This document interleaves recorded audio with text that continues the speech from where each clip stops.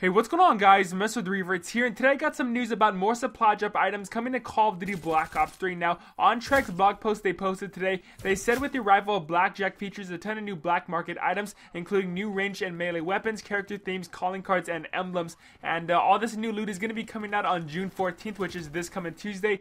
And I really just hope all the new loot is worth it, because we have been waiting for quite some time now, and it's been a while since we had any type of new content come out for Black Ops 3, and I'm kind of glad that we do have something to play for again, so I'm really happy about that. And a lot of people have been complaining that the game is too stale right now, which I do kind of agree with, but at the same time, you know, I'm still enjoying Black Ops 3. I'm still enjoying the gun-on-gun aspect of the game. I still find that a lot of fun for me. But getting back on topic here, guys, I wanted to make this quick video because some of you guys might not have known about this, because I'm looking on Twitter and Reddit, and currently I don't see a lot of posts about the new supply drop content. All I really see is stuff about the blackjack and contracts. So yeah, anyways, let me know your thoughts about this down in the comments. Also, drop a like if you are excited for the new content that's going to be coming. Also, if you guys didn't see my new video I posted about Arena Double XP today, I'm looking for a new team to play with for Arena, and if you guys want to play with me, then let me know your PSN ID down in the comments, or you can send me a message.